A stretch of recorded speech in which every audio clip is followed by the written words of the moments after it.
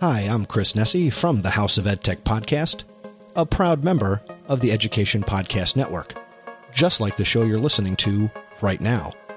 The opinions expressed are those of each individual host. And make sure to check out all the other great podcasts at edupodcastnetwork.com. And now, the learning begins in 3, 2, 1.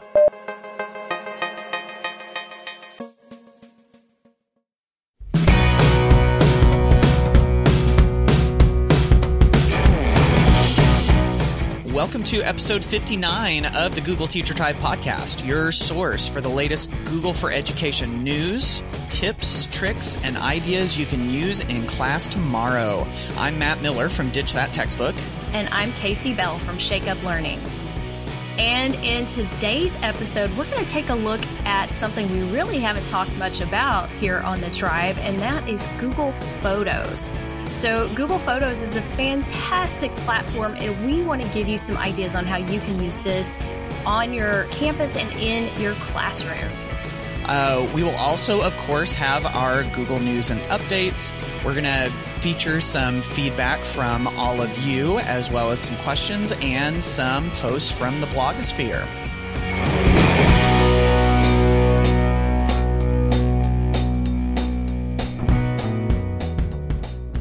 So to kick off today's news and updates from Google, let's talk about talk. There is a post that Google put out recently called All Talk, No Type, 20 Things You Can Do With Your Voice.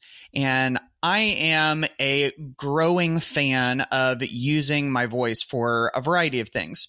It seems like it's sort of a weird thing to some of us to talk to our phones.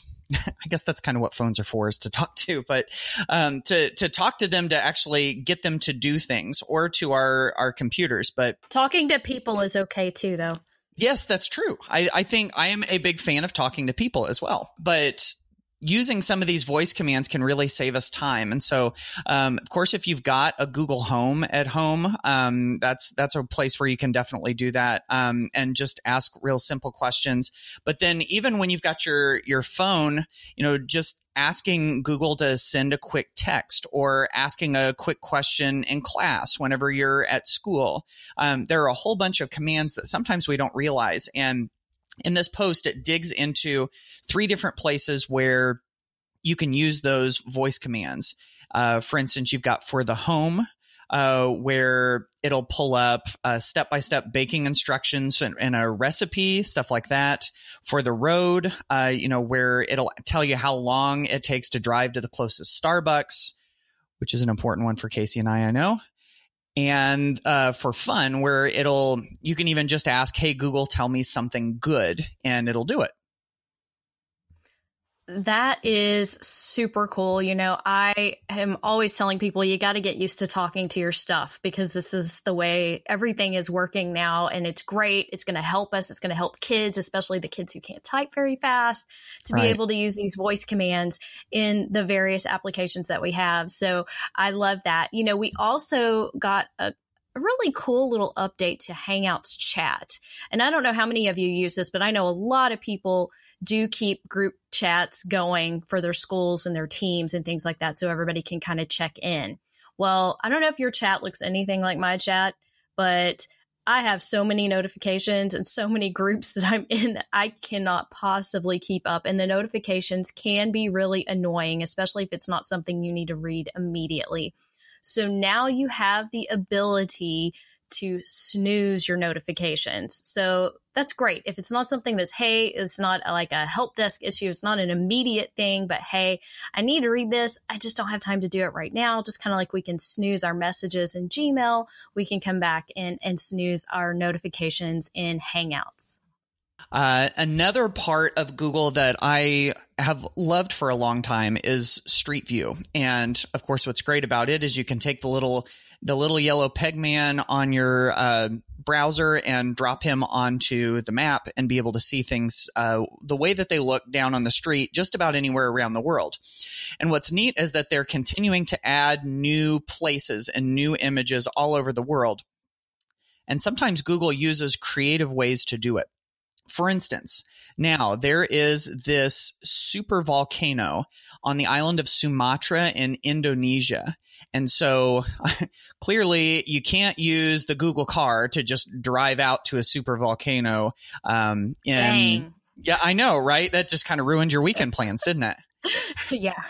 Sad, but what they did was instead they took one of these cameras, one of these like 360 panoramic cameras, and stuck it on a boat. And so now you're able to tour this super volcano in Indonesia. So, if something like this plays into the geography or the physical science or whatever that works with your class, this could be a really, really neat option. So Google is letting us see more of the world as if we were right there, little by little, as they add more of these street views.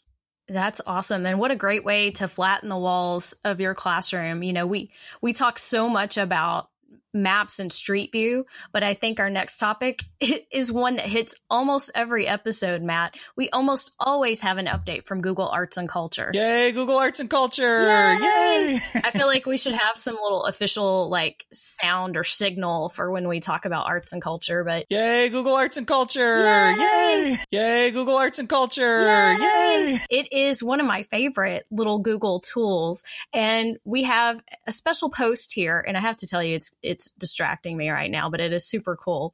The title of this post, by the way, which is from the Keyword blog, "No Need to Dig, Here are 20 Treasures from Google Arts and Culture." And I am watching this brontosaurus, I think it's brontosaurus, coming towards me as it comes to life in this museum. And it's pretty awesome. I kind of feel like it's a night at the museum kind of thing. But right.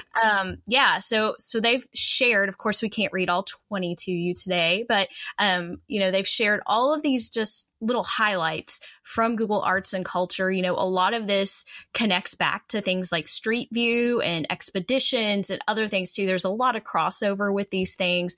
You can see a lot of 360 types of videos. They've got these high resolution, what they call gigapixel pieces of artwork and artifacts that you can zoom in on and see the brush strokes. They have all kinds of historical artifacts and photos. There's the private home of Frida Kahlo, and they're showing her personal life and the subject of many of her works. There's space history. So that's where I like to really geek out and talk about the Space Shuttle Discovery and Tour Discovery and virtual reality. Oh my gosh, where was this when I was 10 years old? Right. Yeah. I was, this was awesome. So again, I can't read them all. They are in our show notes. All of the links and everything that we're talking about, you can get at googleteachertribe.com/59. I see what they're doing with the headline to this article here. It says, "No need to dig. Here are 20 treasures," because, obviously you've got the dig with the artifacts and everything, but Google Arts and Culture is so broad and deep, it's hard to find things. And so this nice little curated collection can be just what you need to maybe plug something new into your classroom.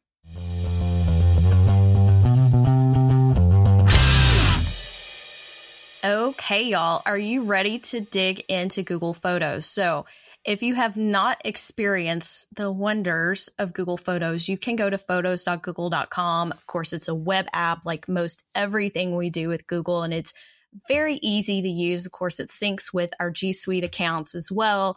And we've included lots of ideas and resources in our show notes. One of the first things that I added here was also a link back to the support center. So if you're just getting started, I wanted you to have that resource so you know exactly how to get set up. And also want to mention that it works across devices. So there is a Google Photos app for iOS and for Android. So if you're just getting started, you definitely want to get those. Or if you have devices in your classroom, I know a lot of people are still working on iPads, or maybe you've got the new Chrome tabs and things like that running Android. So be sure that you install that. This is a great application with a lot of reasons to use it in the classroom and beyond. I think we tend to think of photos as sort of a personal thing, but I've used Google Photos for years personally just because it automatically syncs all of my photos on my phone to my Google account. Yeah. And that saves That saves so much space. So I'm able to, back it up there, and you can have it set up to automatically sync. And I'll tell you that if that doesn't sell you on a reason to try Google Photos, it should, because the number one reason that people's phones are full is because they have so many photos and videos. So, so that's one big reason personally to use it. But there's a lot of cool things that we can do with our students and on our campuses with this application. Oh yeah, definitely. And, the more that I use this in my own personal life, the more that I see, oh my goodness, this could be really cool. One of the things that it will do is it creates animations. So it'll basically create an animated GIF. Not going to have that fight today. Or one of the other, however you want to pronounce it. It will create one of those based on pictures that you take. And so I start to think about how you could use that. And there's a variety of ways to create those. Now, what's great with the Google Photos app is that it has the assistant, and the assistant will find pictures that you take that are suitable for an animation. And sometimes it will create one for you. Like there's been a variety of times where I've taken a bunch of pictures of something, of like my kids playing soccer, or of us running around in the yard, or us doing something silly in the house, and it stitches them all together as one of those animations. And I didn't even expect it. But what you can also do is you can create a new animation by selecting a bunch of those sequential photos and just having it stitch them all together. And so as I start to brainstorm ways that this could work in the class, I think it would be great to show gradual change, like change in the seasons. I've heard of some teachers that will take pictures outside their window as the seasons change. Like here in Indiana, we have a very distinct like summer to fall, where we have the color in the trees and the leaves, and then they fall off, of course. What's that like?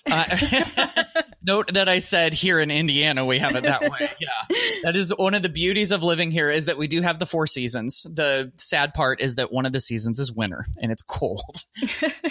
But, taking pictures of that change and then stitching them all together into an animation could be really cool. Something else that works with that too, that's that gradual change, is the growth of plants, or maybe animals like a class pet. And you take pictures just little by little of something that's growing and changing, and it shows it. Even rapid change works too. I remember when I very first learned about the Google Photos app, it was actually when I was with Casey in Austin, Texas at the Google Teacher Academy. And one of the things they challenged us to do was to create one of those animations. And one of the first ones we did with my group was we showed one of ice melting. And so we just took a bunch of pictures of this, we turned hot water on it and it melted pretty fast. And we just click, took those pictures. So, let your mind go on that, and being able to see those animations replay over and over and over and over again, sometimes helps kids process and see it better than if they just watch it one time through. So there's a wide variety of things you can do with this, even beyond just demonstrating change like that, right, Casey? Absolutely. So I love those ideas and seeing things grow. And, I actually don't know what the limit is on the length. So we are talking about a quick animation, but this could also mimic some of the things that we've been doing with stop motion. I think too. Yeah. Like telling a story. So a lot of people will do the whole like Lego scene. And so they could tell a story. Students could, put together some sort of scene, whether that's with Legos or some other, physical objects, and have them move around. So, that they could, complete a task, or they could come together and collaborate, whatever it is. But I'm using it basically to tell a story, probably an abbreviated story, but, to be able to use that. And, oh, thanks. You looked it up, right? Up to 50 photos per animation. That's a lot. I didn't know it was that many. Yeah. So that's fabulous. So there's so many ways that you can do that. And of course, kids love animations, and they love seeing them of themselves too. So you can have some fun with these. I know a lot of teachers take pictures of their pictures of their students and use those throughout the year. Some schools even require it. that the teachers are doing that and sharing and posting and things like that. But you can also do a few more things, right? Yeah. When you were talking about telling a story and even doing stop motion, if you're limited on those 50 photos, you could even put together multiple animations and stick them onto different slides in a Google slide presentation or something like that. So it could be, you watch the first animation, watch it loop through a couple times, then flip to that next slide where it's got the next animation. And so you could put several of those animations together and make a pretty cool kind of like animated video story out of a whole bunch of those by smashing those two apps together by using photos and something like slides. That's also a really cool idea. We'll do a little app smashing there. Now, I do want to mention too, a lot of people may not know that you have the Google Photos app, but you can also get on your mobile devices the Scan Photos app. So it will make it easier if you actually have physical photos that you want to scan. So it acts as a little scanner for you. So you can do that and bring those into your projects. Now, the assistant creates all kinds of things, not just the animations, and you'll get notifications when they automatically do it. It's always kind of funny to go back and watch those. They'll also do like revisiting, 2 years ago or whatever, what happened on this day in 2013 or whatever. I think I just got one of those this morning, in fact. But, being able to scan those, but they'll also create collages and movies automatically. Sometimes those collages are pretty cool. And sometimes you may want to, create your own to make sure you're getting the right ones in there. But there's a lot of ways that students can use those collages as well to tell a story, that it doesn't have to be animated, but they can also sort of bring together their projects. And, I think it's important to think about what pictures can mean in the classroom. And in terms of turning in different types of assignments, because sometimes we struggle with ways to get more physical types of assignments into a digital format, and snapping a picture is a great way to do that. So, I know in some math classes, and the teachers still have, the students working out their word problems and things like that. So you can still have them take a picture so that you have the digital representation of that, and you can evaluate that and assess it. I think of like lab experiments and, all kinds of things that they're building and creating, and maker spaces, and all of those things are lots of great things that they can bring into the Google Photos application. Yeah, absolutely. Yeah, those collages can be pretty powerful. I wanted to follow up on the movies too. What's neat about that is it basically lets you pull together a bunch of pictures and video clips into these movies. And so in these movies, it's basically like a video that plays through, and it'll display images every so often, and then it'll also play these video clips that you put in, and you can order them so that they, you pick the one that goes first and second and third and so on. You can decide how long they stay on the screen. And if there's a video clip, you can see which part of the video clip you want to show up. It'll even put some music back behind it for you too. So if you like the idea of doing either some storytelling or kind of a replay of the artifacts that you've captured in photos and videos from a lesson, then this is a quick way to demonstrate all of that. And the other thing I like too is that it will auto create videos for you. So it's got different settings where, for instance, for me, I've got 3 kids, and it seems like whenever one of them has a birthday, or if I've taken a bunch of pictures or videos of one of them recently, it will go back. This is what's kind of amazing about this. Google Photos will go back and will find photos and videos where that person's face is in it, because it's got face detection. Even if it doesn't know, my child's name, if I haven't plugged that in there, it can still find those. And then it will show them as they grow up.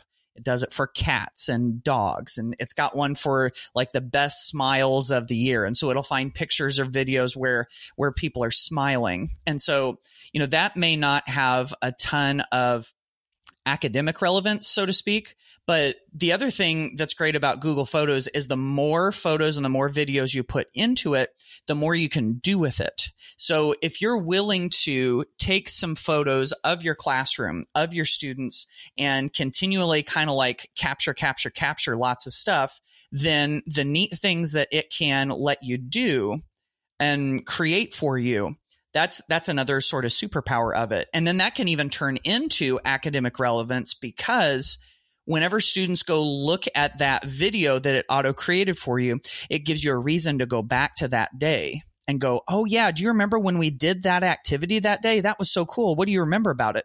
Now they're doing that retrieval practice of what they've learned before, calling it back to mind, which sticks it into long-term memory longer. So the more stuff that you capture, the more that Google Photos can do for you and your students. Yeah, I love that, because it gets smarter the more you use it, which happens to work that way in a lot of our favorite Google apps.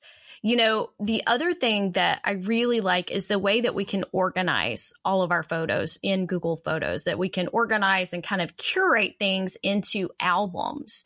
And so I do this, you know, on a personal level. I'll create albums for family vacations and doing different projects. And then it will also sort of auto create some things for you too. It's kind of funny when I go back, because mine creates a lot of albums for conferences, and I can go back and see what happened, you know, when I was visiting a conference at this time last year and things like that. But you do have the ability to create those albums and share them in some really unique ways. So, you know, just to put this out there, like I mentioned earlier, I know a lot of teachers take pictures of their students on a daily basis, whether that's something you're putting in Instagram to share, you know, with the community and with family. And sometimes it's something you just kind of keep private because you're going to share that with parents at the end of the year or some other format. Of course, we have lots of considerations in terms of protecting privacy as well. And that's something that you definitely need to make sure that you understand what the acceptable use policy is for your school, and, you know, the permissions and things like that. So a lot of times you can get permission to do that. And a lot of times schools say, no, that's not even an option. So just keep that in mind. We realize that what we're sharing may or may not be something that every school can do, at least not with pictures of students. But once you start creating those albums, you do have permission, you know, for parents to see, hey, look at all the cool stuff that's going on in, you know, Mr. Miller's classroom, and you can share those. And, you know, you have lots of different sharing options, of course, like we do with Google, and our options to share with individual emails, to share to an album, which could be a shared album. So Matt and I could collaborate and create an album together, as well as just sharing on social media or getting a direct link. And so this helps me out a lot when I try to share things with my sister. And she's like, I don't know how to open that. And so I'll just give her the direct link. She's like, just send me the link to the picture. So I have to simplify a little bit my process with some of those things. I'm like, I got the whole album here. And, but it does make things easier. And, you know, I think even what we talked about in our last episode, in episode 58, about e-portfolios, there's a lot of applications for using photos too. And so I think that's an opportunity. And then, of course, not to forget about the fact that students create all kinds of things throughout the year. And it might be artistic. You know, I think art teachers in particular would love Google Photos for that reason, and to allow them to collect those into different albums. And then you also have a bigger shared option called shared libraries.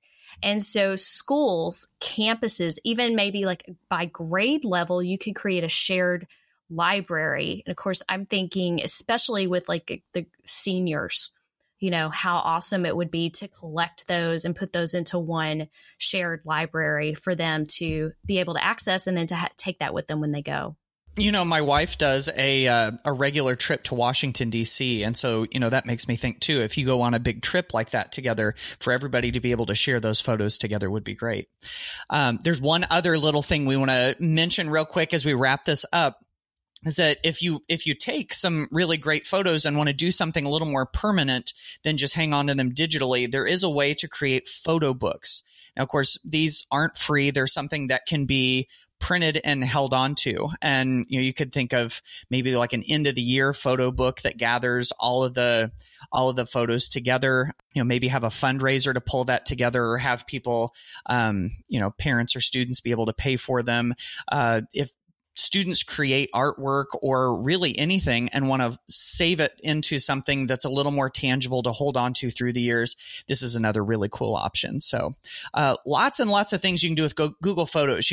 I put this right up there with Google Keep of two things that I really use daily in my own life. Keep, Photos, probably Gmail too. I'm not as endeared to Gmail as I am to Google Photos and Google Keep, but this is one that can really be a useful thing, I think, every day in your life as you take more and more photos. So if you haven't checked it out, definitely do that. And we've got lots of links to the things that we've been talking about in this episode at our show notes at googleteachertribe.com/59. There's a letter in your mailbox. Hey, you know what? This is all your mail. Hey, maybe I'll give you a call sometime. You've got mail. So let's take a quick dive into the mailbag. We've got a couple of things from all of you in the tribe, and we do love to get mail, digital mail, voicemail, like on a voice message that you can leave at googleteachertribe.com. We do love to hear your voices. Casey, we were just talking earlier about how we've been kind of sad that we've been a little lacking on hearing from people's voices, right? Oh, I'm not sad. I'm disappointed. I'm disappointed. In the tribe. Yes. Yes. Shame. No, I'm just kidding.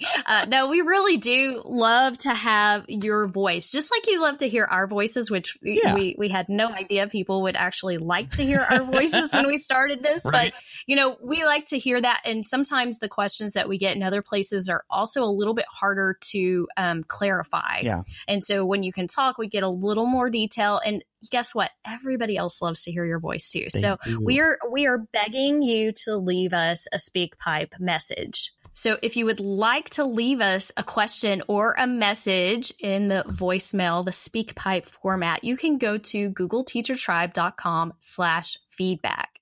Yes, absolutely. So now let's touch on something that we talked about in our last episode. Since we were talking about Google Sites and e-portfolios, we had a question about being able to leave comments for students or for whoever on a site. And we talked about how using Google Forms, Google Forms survey is one way to do that, and then just embed the spreadsheet with the responses down below it. And that kind of does that same thing.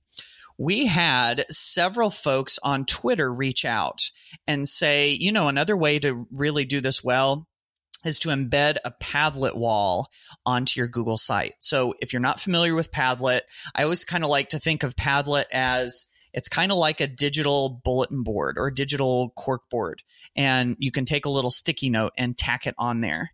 And so if you take one of those Padlet walls and you embed it onto your Google site, then anybody who comes would be able to stick one of those little notes. Now, Padlet isn't totally free. So, you might want to check into the pricing and the way that all of that works to make sure that it'll do what you want to do. But that is a really cool way to make this work, I think. So thank you to all of you from the tribe for shouting out that idea. Yes, we had so many people who shared it that we really couldn't just give one particular shout out, because then it would have just seemed unfair. And apparently that's a really big deal. So we love hearing from you in all different places. And I just wanted to give a quick shout out to Becky Salls on Twitter. She's at BeckTech99, and she just tweeted a really cool picture of the Google Teacher Tribe podcast logo on her Apple Watch. And so it kind of glows. It just looks cool. And I hadn't seen one that I remember on a watch. We've seen lots of car pics too. So it is fun to see where you're listening to us, how you're listening to us, and to share that with the tribe. So we appreciate that. And we appreciate all of the loyalty that we receive from the tribe as well. Now, we did get another question on the website that I think is an important piece to clarify. So a couple episodes ago, I guess it was episode 57, we talked about the updates to Google Classroom. And so one of the new features was the ability to copy a class. Sean Lane left us a question and said, I was so excited to hear that you can copy a classroom, but it seems to only be available in new classrooms. And yes, Sean, you are right. So thank you for that clarifying question here. But if you want to use that new feature and copy an entire class, which by the way is on the classroom homepage, you'll click on the little 3 dots on your card, where you see all of your classes, and you'll see the option to copy, but you'll only see the option to copy on those classes that you have created since that, August 7th update. So just to be clear, now maybe in the future they'll have it working on the older classrooms too, but so yes, unfortunately that doesn't work on the old classes.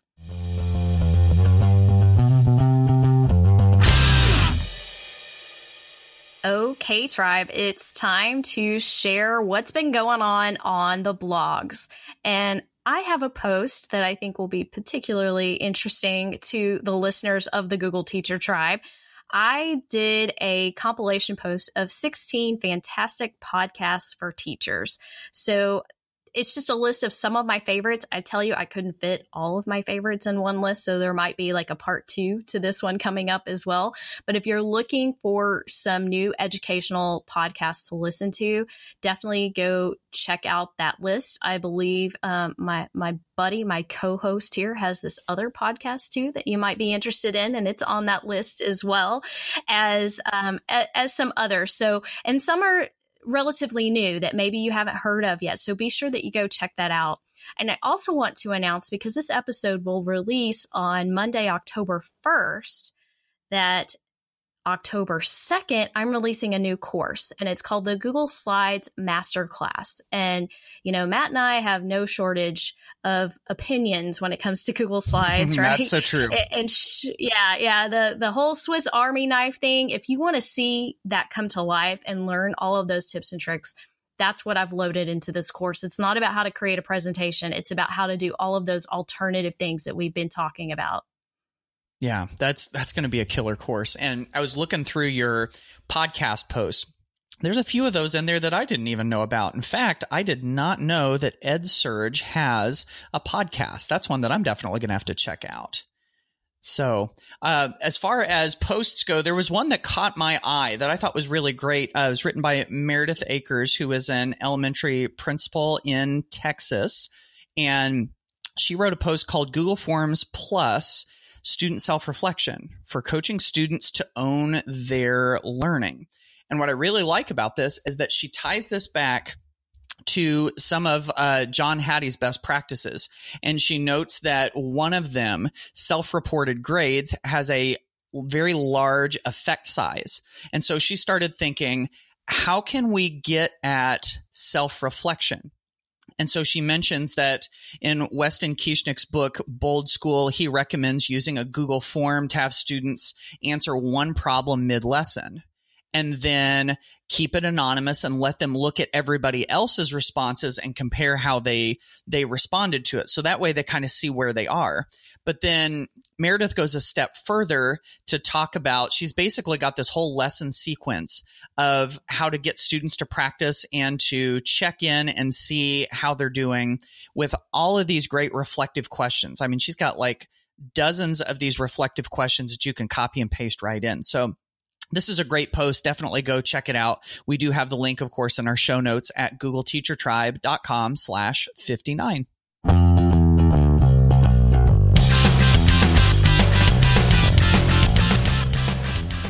All right, Tribe. So if you didn't have reason to go out and take a whole bunch of photos and videos or to have your students do that, now hopefully you do. If you haven't checked out Google Photos, this could be a really cool tool to start incorporating into your class, but definitely in your own life too. So let us know if you're using this, if you see some possibilities.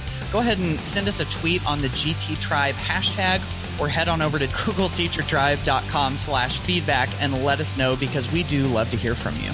We do try to keep an eye on what's going on Twitter, but we don't always see those. So if you go to the website and leave us either a comment in the forum or a voicemail, you're more likely to make it onto the show. So just thought that was worth mentioning, because I know a lot of people get really excited to hear their names on the show. And, you know, I think just be careful if you're driving. Don't get too excited, because we had some reports of some close calls. So but we hope you really, got some new ideas today. So there were some fantastic news and updates. There's always something cool going on. Go watch the dinosaur. Go watch the volcano and get excited.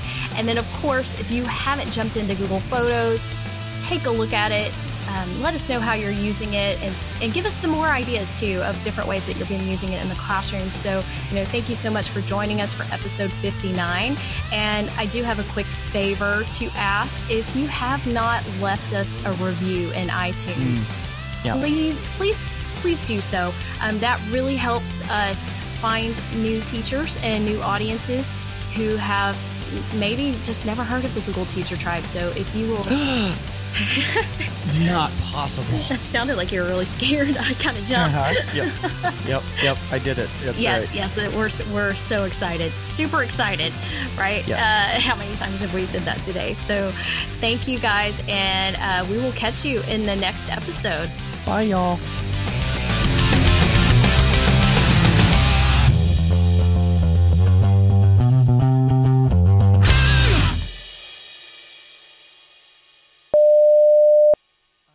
I'm supposed to keep going. That's okay. I knew I was going to forget this new format. It's okay. And I'm Casey. That's all I have to say. No, that's all. Bye, y'all. Okay, Chris. I will give you the rest of that.